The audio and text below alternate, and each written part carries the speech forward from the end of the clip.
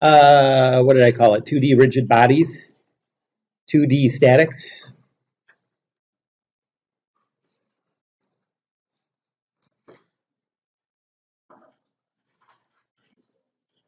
Rigid body statics. Yeah, we just went over all the 2D joints, and we did one example, I think, at the end.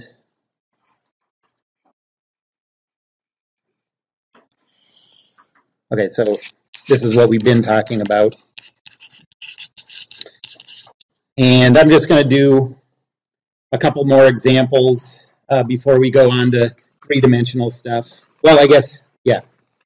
We still have a little to do before I go on to three-dimensional, but first I want to do two more examples.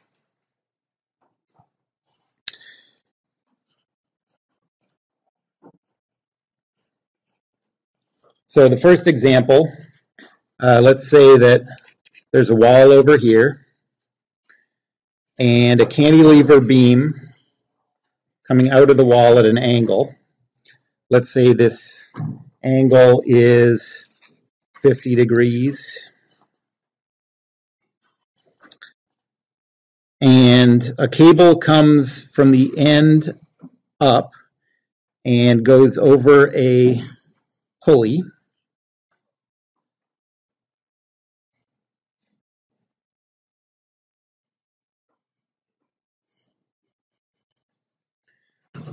And attached to that cable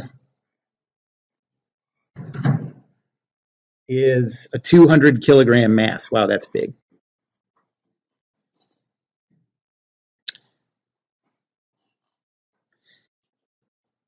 You guys who just came in, remind me before you leave, I have your tests, okay?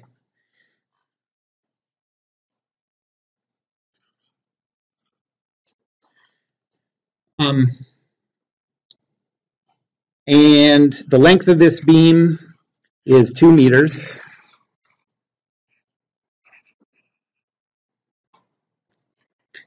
And the mass is 30 kilograms. That's the mass of the beam. And we want to know what are the reaction forces, what are the reaction loads at the wall.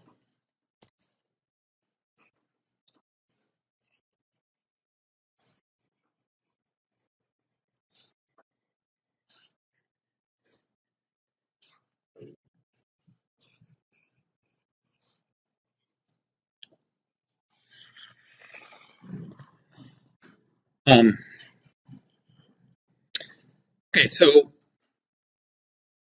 doing these problems right, the biggest part of it is just knowing how to treat the joints.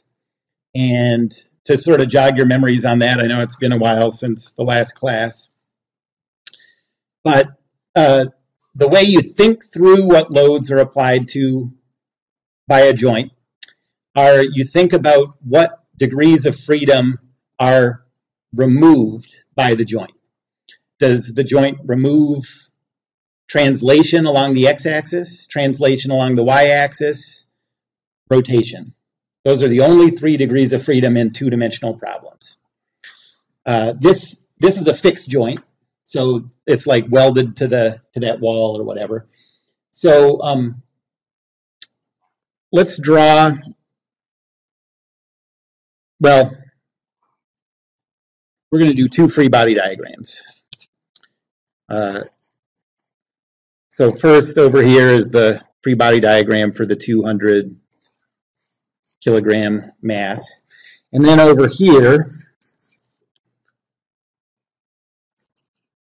is the free body diagram for the beam.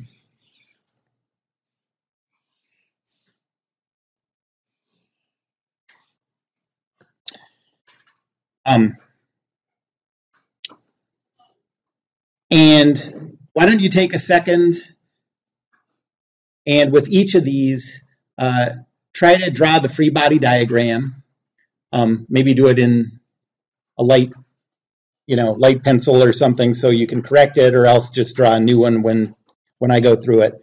But see if you can. So first, the 200 kilogram mass. There's a weight. That's 200 times 9.81, so 1,962. And then the force at the top is applied by a cable, so it has to be parallel to the cable away from the body. And for now, I'll just call that force T. And now a free body diagram of the beam. There's a force from the cable over here. That's the same cable that's applied to the box, so I'll call that T. Then there's a weight. Where does the weight act? The middle, yep, center of mass. So that's 30 times 9.81, so 294.3 newtons. That fixed joint eliminates all degrees of freedom. No translation can happen, no rotation. And so that means that there is an X and a Y component of a force. And there's a couple, instead of F, I'll call this R for reaction. It's just a variable name. And then I'll call this MR for reaction moment.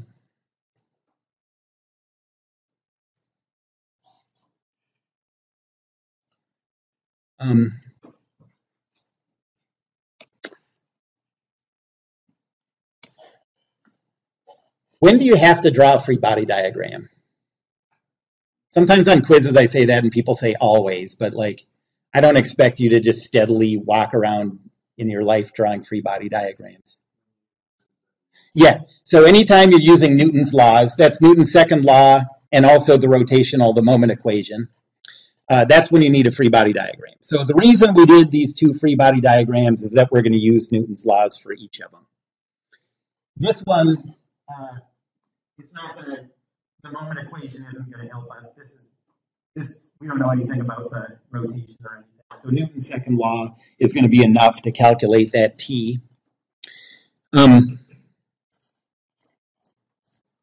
So Newton's second law, and let's use a coordinate system, one we usually use, with X to the right, Y up.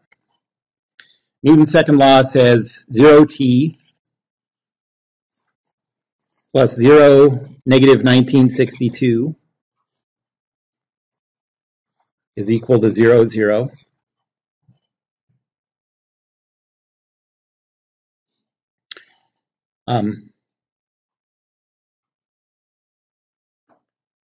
The X equation doesn't help, but the Y equation tells us that T is equal to positive 1962.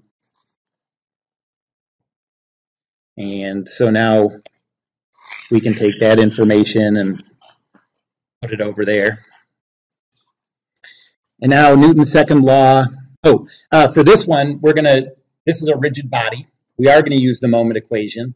So I'm going to use that organization method. I'm going to list out the row vector and the force and the moment for each of these loads.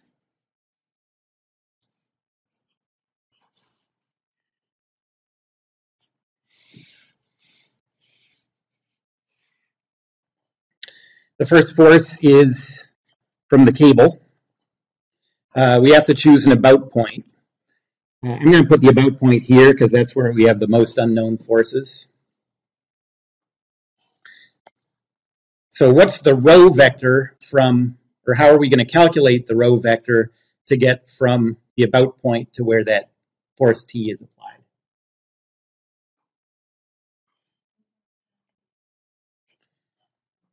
Yeah, so let's see. So here's our coordinate system. The vector we want has a tail here and a head here, right? And so we want the tail of the vector at the origin. And now my thumb is the x-axis. So to get from my thumb, the x-axis, to here, we go 90, 180, 270, minus 50, so 220. Any questions about that?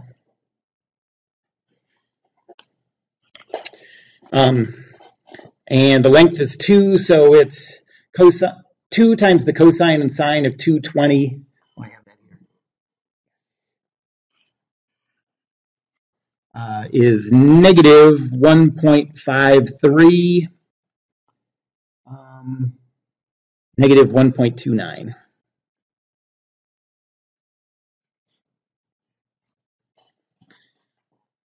Does it make sense that those are both negative? Yeah, because that vector's in the third quadrant. One thing that I'm doing this time, this is just sort of a shorthand.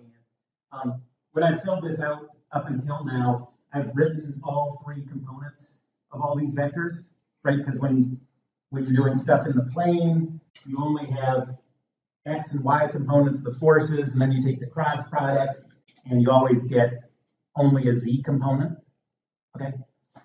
So if you're only going to get a z component, there's no reason that, it doesn't really help to write down the 0 for x and the 0 for y.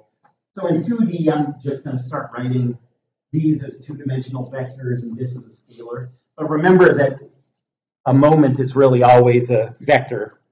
And if you're in the xy plane, it's a vector parallel to z. Okay, remember that. That's going to be on a quiz probably.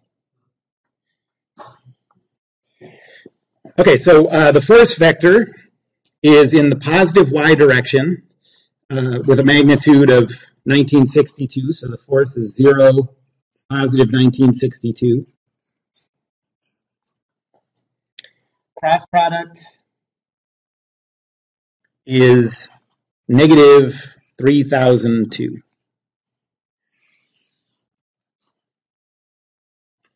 And to take the cross product, now what we're doing is just this times this minus this times this. So negative 1.53 times 1962 is negative 3002. Those are 0.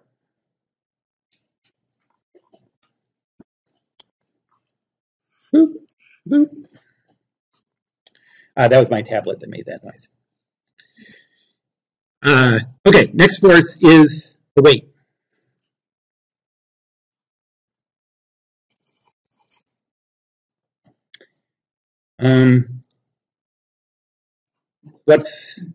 What are the components of that vector? So it's going to be this time 1 times cosine and sine of 220, or if you notice that it's just going to be half of the vector here, you just divide those both in 2.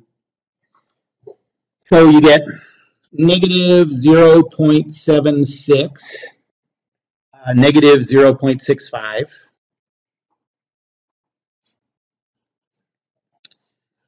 The force vector is 0, negative 294.3. And take this cross product, this times this, minus this times this. You get 745.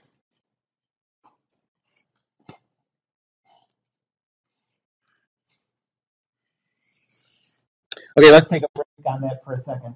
Does it make sense that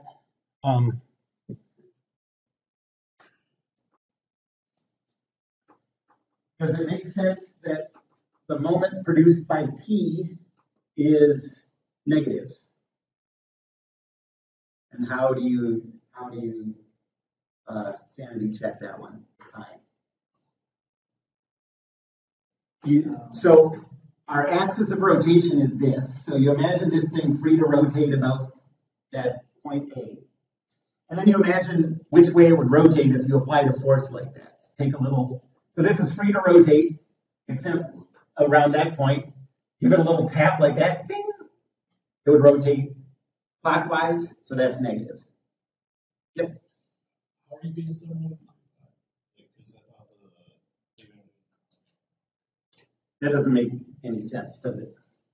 What do you get?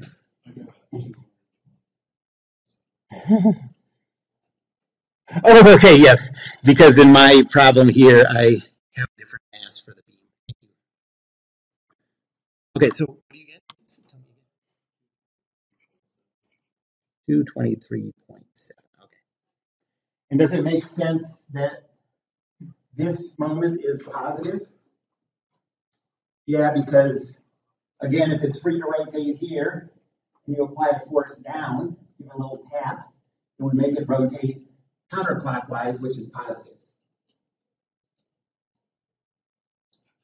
And does it make sense that this one has a lot bigger magnitude than this? Yes, because the moment arm is bigger and the force is bigger.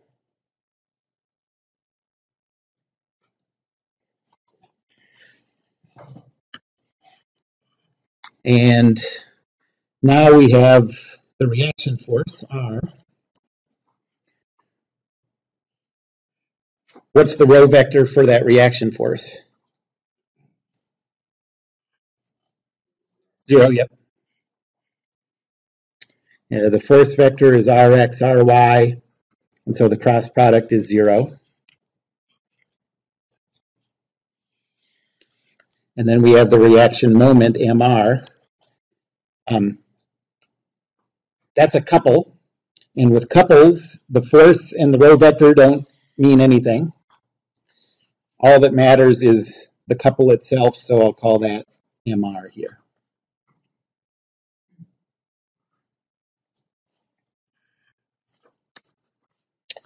So now I'll go to Newton's second law, and that says 0, 1962 plus 0, negative 294.3 plus Rx, Ry is equal to zeros. You can't always solve that by itself. Sometimes you have to solve it as a system of equations, but this one you can. And you get R is equal to 294.3 minus 1962.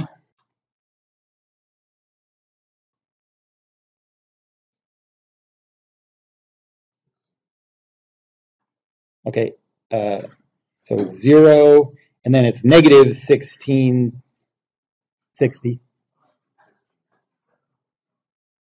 1667.7.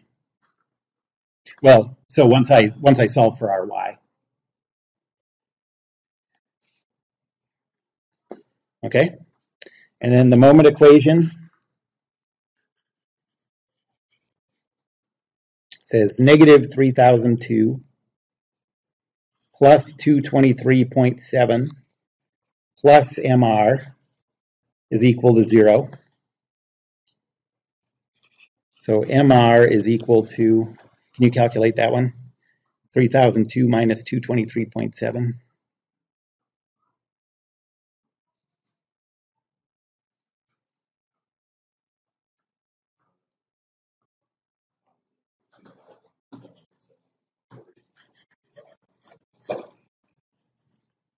Okay, this one's in newtons, the force, and the couple is Newton meters.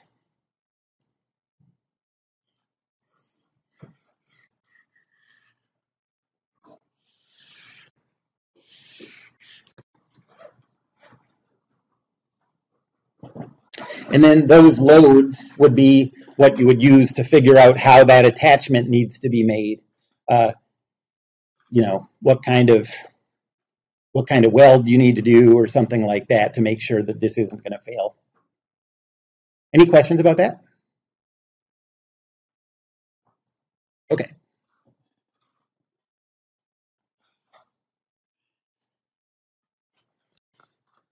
Yes? In 3D world, the more common way of solving equations. Because once you're in 3D, you're going to have more components. But I guess that depends on the number of variables. Oh, yes. So you're talking about the, reduced row echelon for solving the system. Yeah. Yes, I am very soon going to talk about how to do that in your calculators, because with 3 equations, solving by substitution usually isn't too bad, but when you go up to 6 equations, it's quite a bit worse. So yes.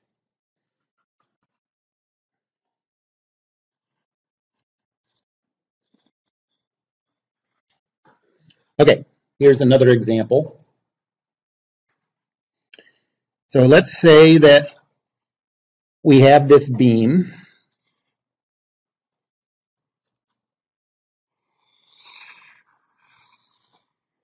It's horizontal, and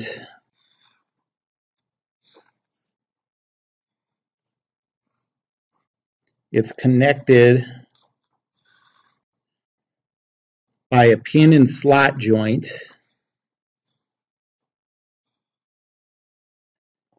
to this other thing.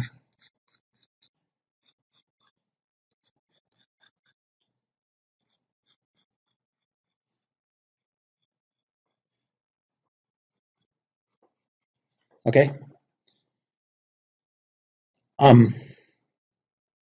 That's supposed to be at the midpoint. The midpoint of the beam. This angle is 45 degrees. So it's 45 degrees to the slot also. That's what matters. The mass of the beam is 50 kilograms.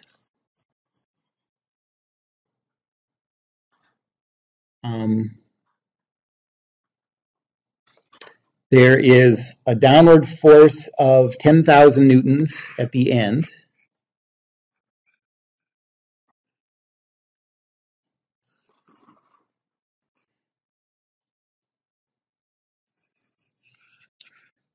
And let's say the length of the beam is 2 meters again.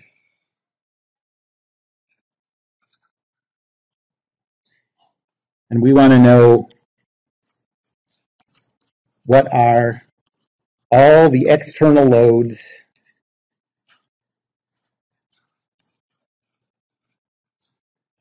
acting on the beam.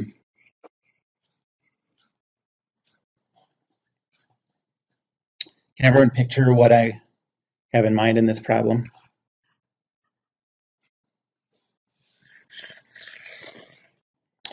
Okay, well, start out with a free body diagram of the beam.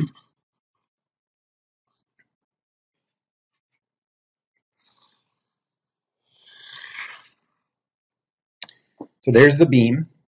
And take a couple minutes before I start doing this and see if you can draw a free body diagram of, based on what we know about these joints.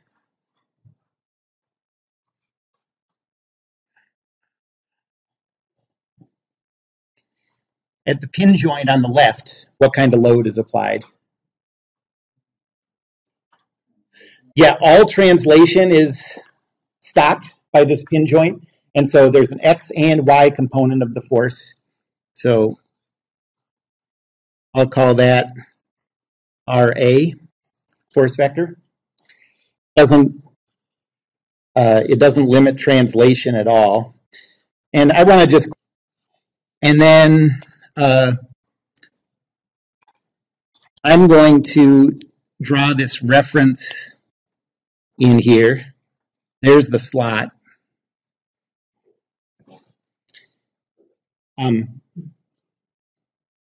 What kind of load is applied by that pin and slot joint? It's translational, and this time it's in only one direction. It's not, because if all you had was this pin and slot joint, you could translate it along that line, right? And you could rotate it. The only thing you can't do is move perpendicular to that slot. And so it applies a force perpendicular to that slot. So I'll draw it like this.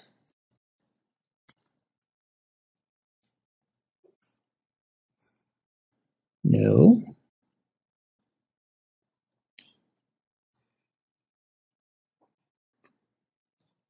Where this is perpendicular to the slot. And I'll call that force RB. Arby's. I'm thinking Arby's. That used to be a commercial. Don't go to Arby's, it's terrible. That wasn't part of the commercial. That'd be a good idea, though, to have like reverse psychology commercials. Any questions about the free body diagram? That's it. So we're going to have to choose an about point. We might as well choose this one.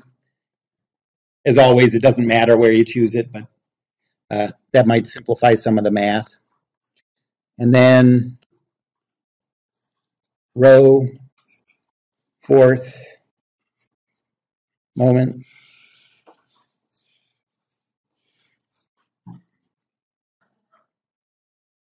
Okay, so first, this force RA.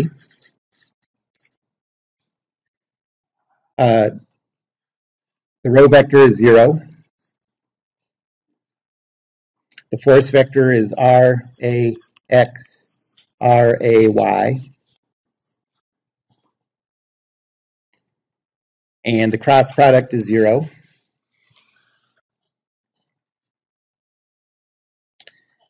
Next is the weight force.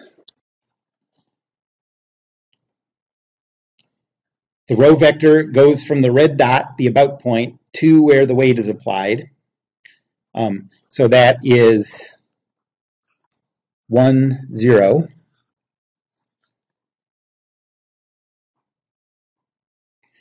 The force vector is 0, negative 490.5.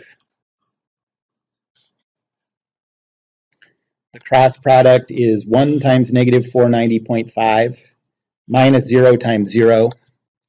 So negative 490.5.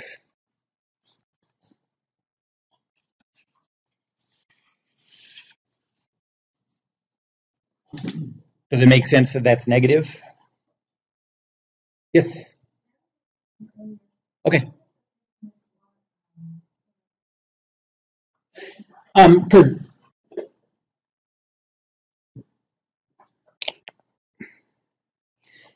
if you imagine this just being a pin that's going through the air and just sticking into that slot, you could twirl this like a pinwheel around that pin.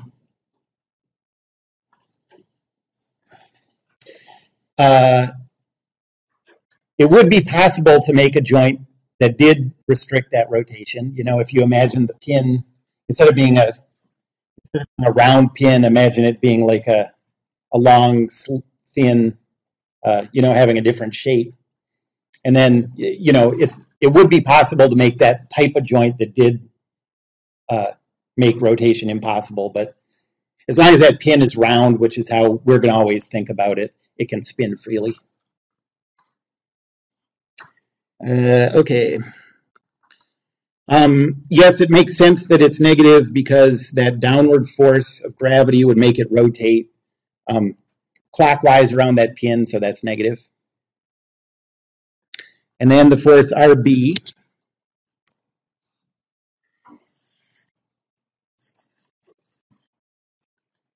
The row vector is the same.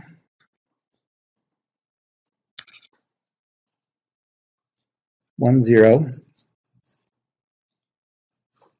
And now we have to represent that force vector. By the way, if you drew your force vector going this way, that's fine too. And you'll get the right answer whichever one of those you choose. You just have to choose one of the two directions that's perpendicular to the slot. Okay, so how are we going to get that?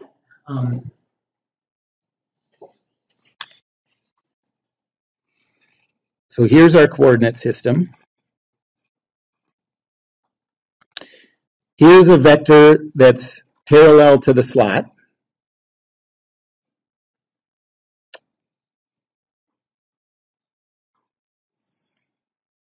There's the vector that we want.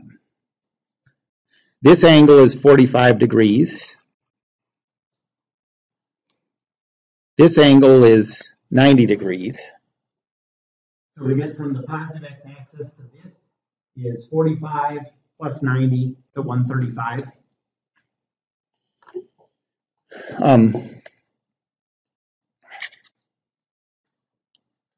So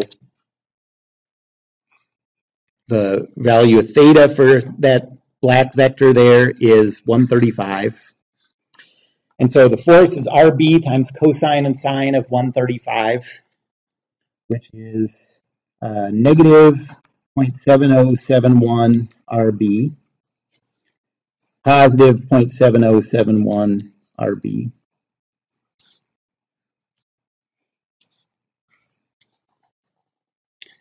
And then the cross product is 1 times that minus 0 times that.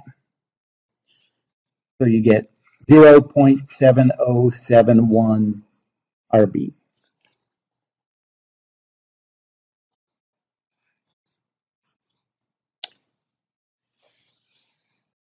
And then the last force is the 10,000 Newton force.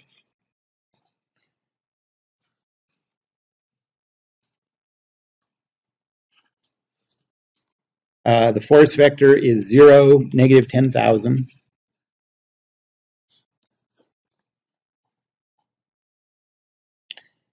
Nope. That's the force vector, not the row vector. Row vector is 2, 0.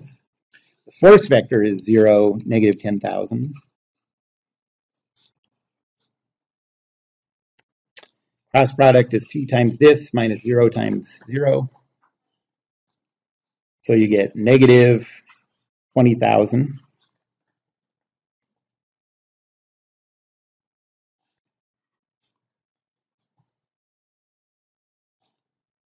So Newton's second law, we'll just add up all the things in the force column, set those equal to 0. So RAX, RAY, plus 0, negative 490.5, plus negative 0.7071 RB, positive 0.7071 RB, plus 0, negative 10,000 is equal to zeros.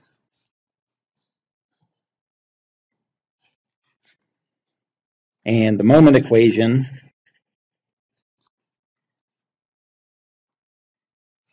says negative 490.5 plus 0.7071 RB minus 20,000 is equal to 0. So that's 3 equations for 3 variables.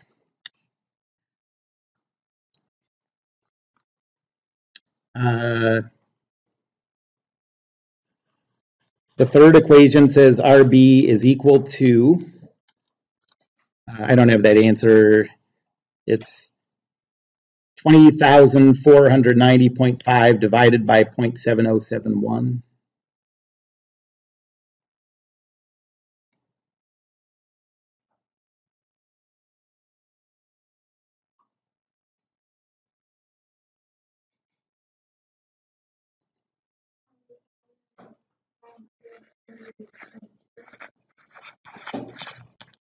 Okay, newtons. And then the first equation says RAX is equal to 0.7071 times 28,978.2. What's that?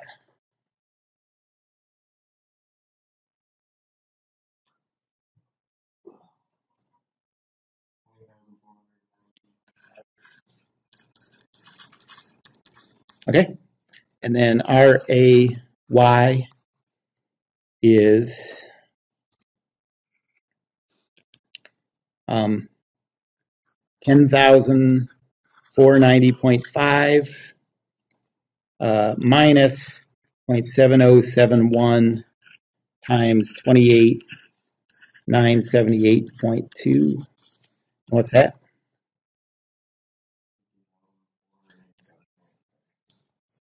$487.72. These are all newtons.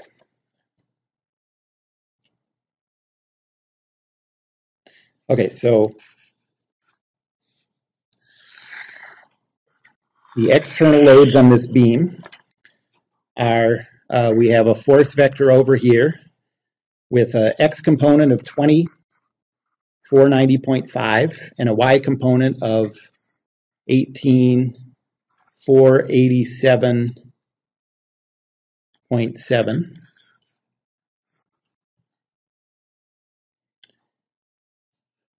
We have a weight force of 490.5.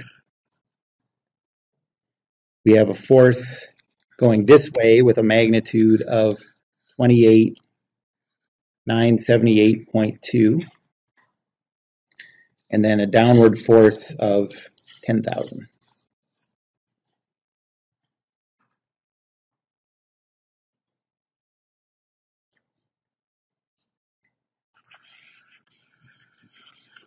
And then we're not going to do this in this class, but when you take deform, now that you have all of the external loads acting on this beam, you could use these external loads to calculate the stresses at each point inside this beam and figure out if there's anywhere on this beam where you're concerned about a fracture starting.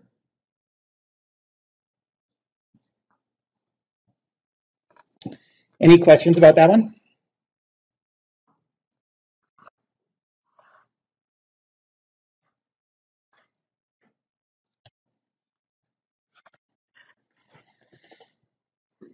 Okay, there's one more thing I want to talk about.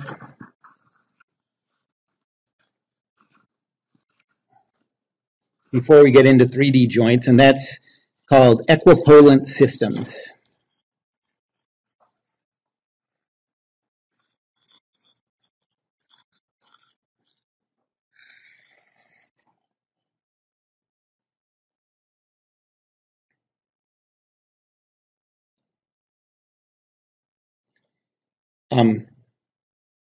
The idea of equipolant systems is in a rigid body,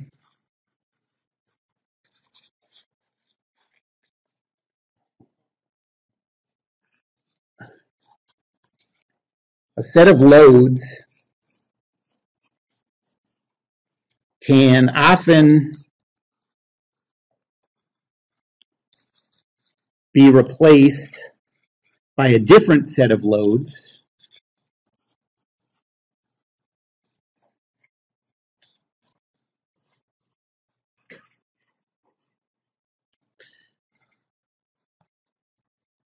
without changing the body's behavior.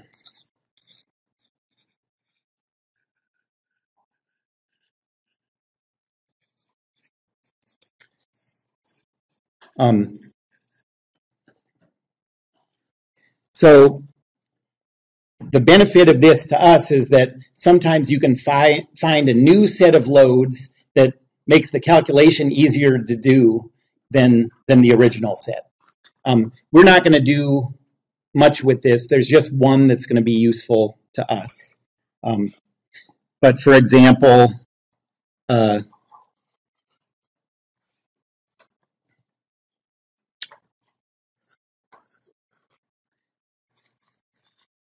any combination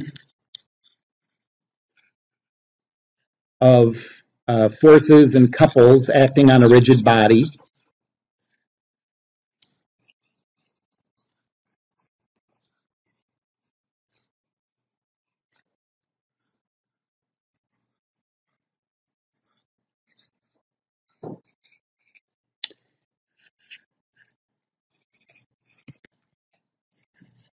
can be replaced by a force vector at the body's center of mass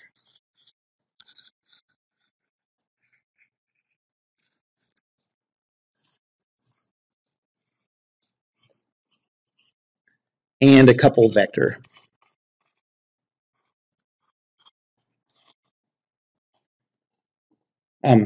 There's some kind of problems where that makes the calculation a little easier to do if you replace the original set, which could be 30 different forces and 20 different couples, and you just replace them all with a single force at the center of mass and a single couple. We're not going to use that one in this class, but that's the idea of an equipolant system of loads. By the way,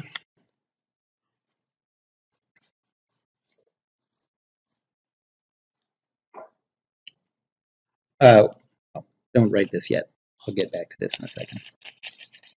Erase that with your little electronic eraser like that.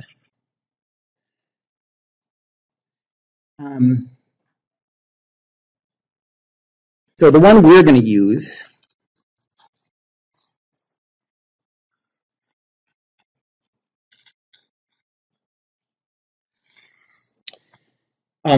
is that you can move a force anywhere along what's called its line of action.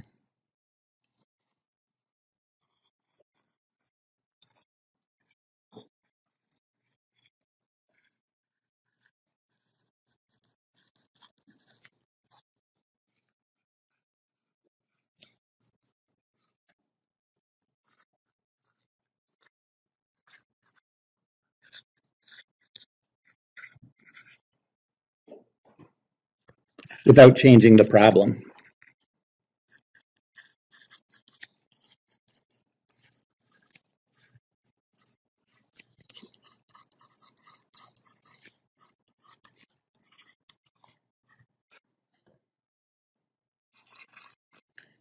And here's what I mean by the line of action, if that's the body that you're talking about. And at a point here, a force is applied like this. The line of action is the line that's parallel to the force and goes through the point where the force is actually applied. So anywhere in space along this dotted line is called the line of action.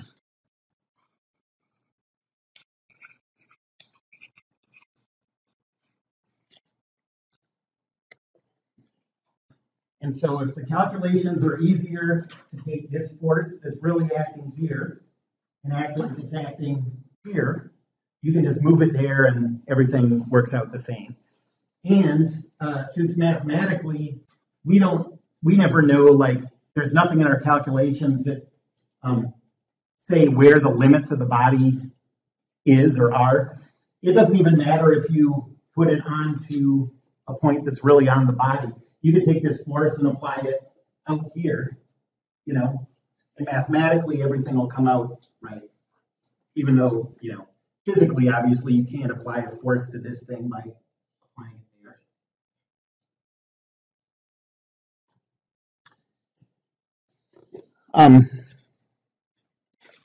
So now the thing that I want you to notice,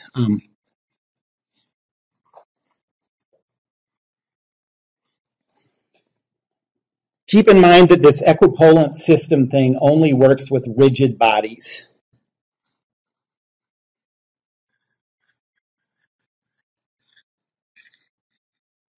And rigid bodies don't really exist. It's a simplification that we use.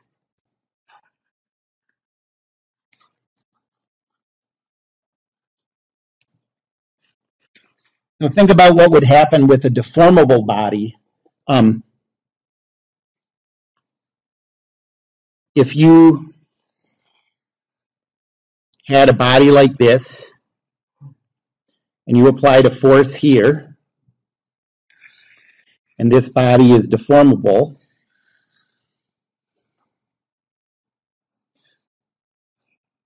the body would deform a certain way because of that force.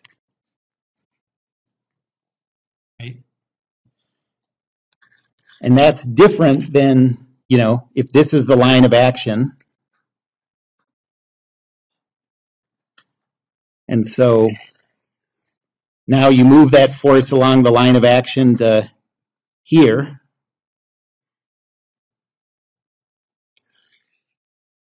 That's going to cause a different type of deformation, you know, would stretch a little thing out there.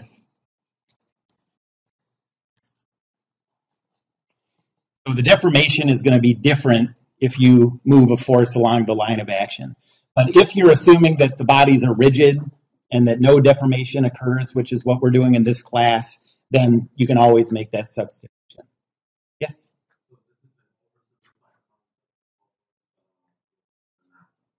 Right.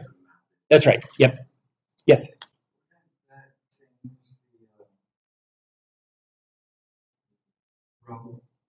And the coupling.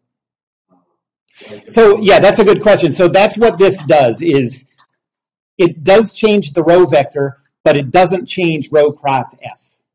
Okay, so that's the special thing about moving it along the line of action. If you move it anywhere that's not along the line of action, it'll change rho cross F and it'll change the problem. So I'll give an example that sort of shows how this works.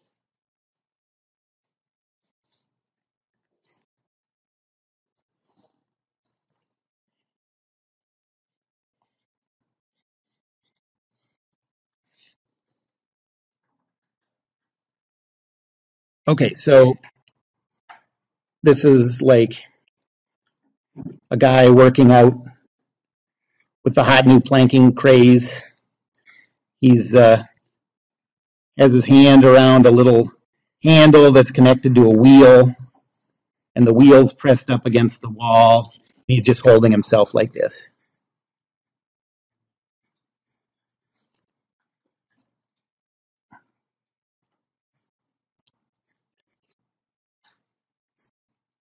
And he's like, I only agreed to this because I thought my girlfriend would think I was cool.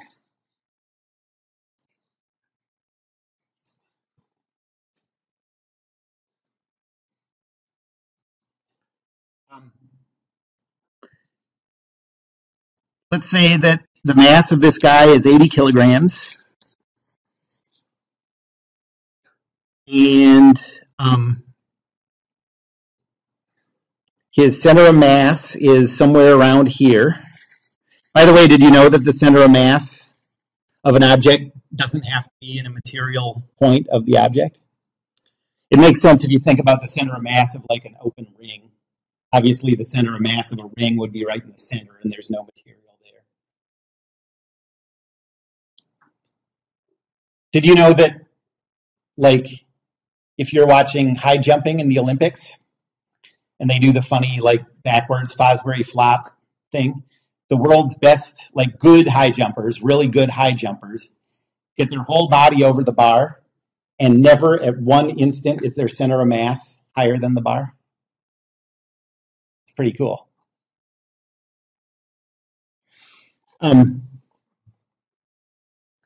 And let's say that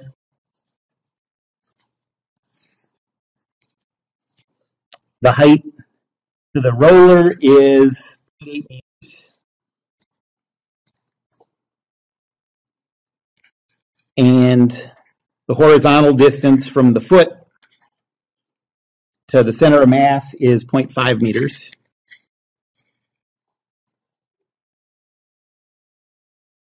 And we want to know what are the reactions.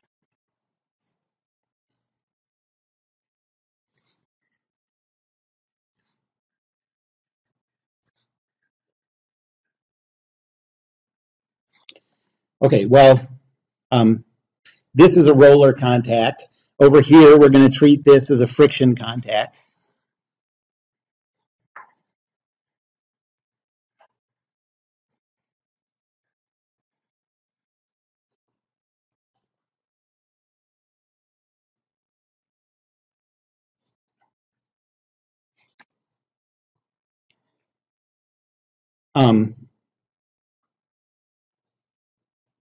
So first, let's draw a free body diagram.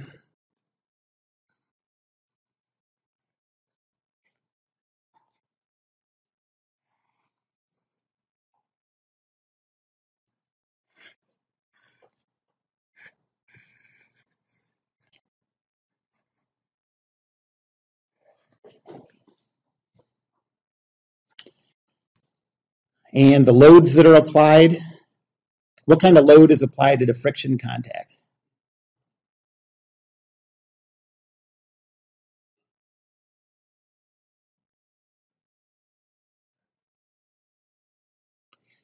The friction, yeah, applies a force parallel to the surface, but the normal force is perpendicular to the surface, so you get a full unknown vector of forces.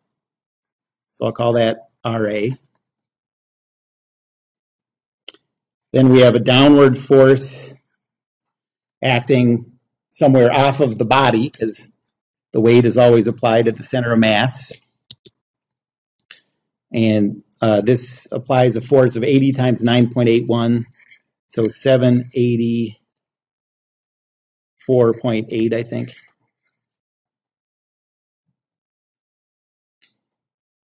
And then what kind of force is applied at a roller?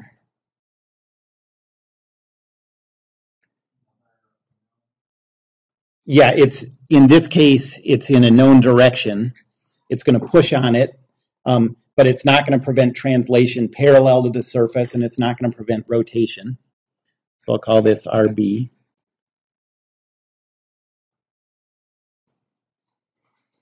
And actually right here, you can tell whether you have the problem set up in a way that's going to be solvable or not most of the time. We know we're going to get 3 equations out of this. So you know you can't have more than 3 variables to solve for. Here we have 1, 2, 3, so it should work out.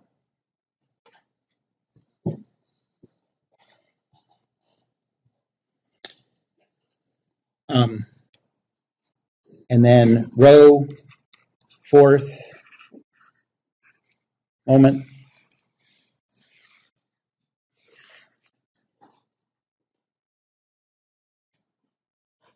We have to choose an about point. I guess I'll choose that here. So for the force RA, there's no row vector. The force is RAX, RAY. Cross product is 0. And now we get to the 2 forces where we have incomplete information. Notice that we know horizontally where this force is, but we don't know if it's 1 meter up, half a meter up. We're not given any information about that. But what we're going to do is just take advantage of the fact that we can move this anywhere along the line of action. And so I'm going to move this force down to the ground, okay? And so then the row vector is just equal to 0.50. If you move this force location down to the ground, then there's no y component of the vector from A to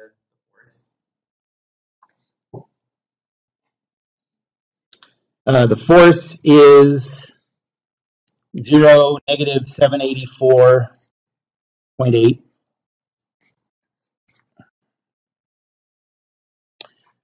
Cross product is this times this minus this times this.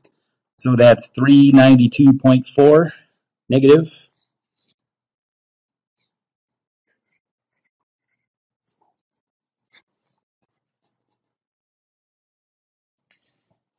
And now we get to the force RB. This was the weight. Now RB. What's the row vector for that? Well, we don't know horizontally where that acts, but that doesn't matter again because we can move this along its line of action, which now is horizontal until it's right above A. And then that row vector is just equal to 0, positive 8. The force is negative RB 0. Cross product is 0 times 0 minus that times that.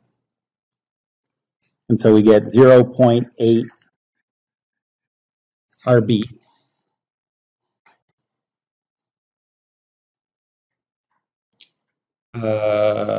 Positive because it's these two minus these two, and we already have a negative. So Newton's second law says RAX, RAY plus 0, negative 784.8 plus negative RB 0 is equal to zeros.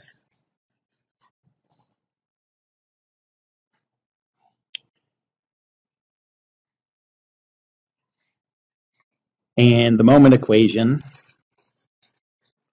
says negative 392.4 plus 0.8 RB is equal to 0.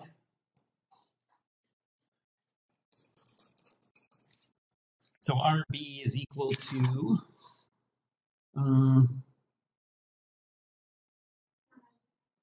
thanks. Oh, makes sense. 490.5. And then what do you get for RA for the components? Y, you get positive 784.8. And for X, you get 490.5.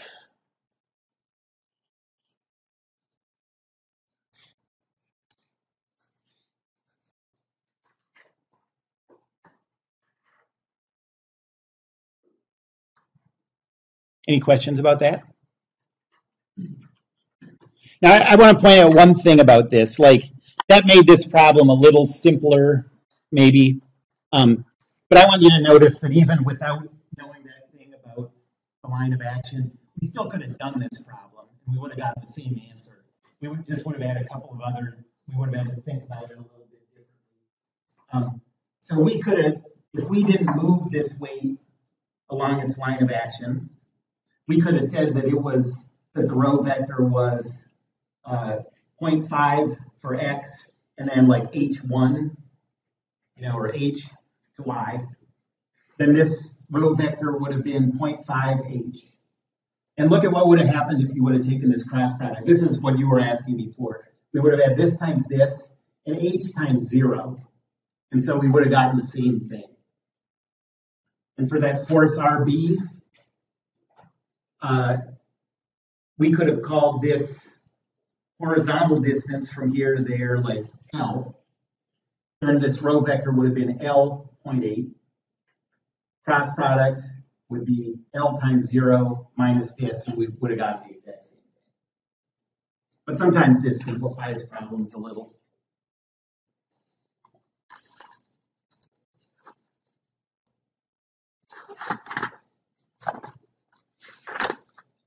Okay, any questions about that?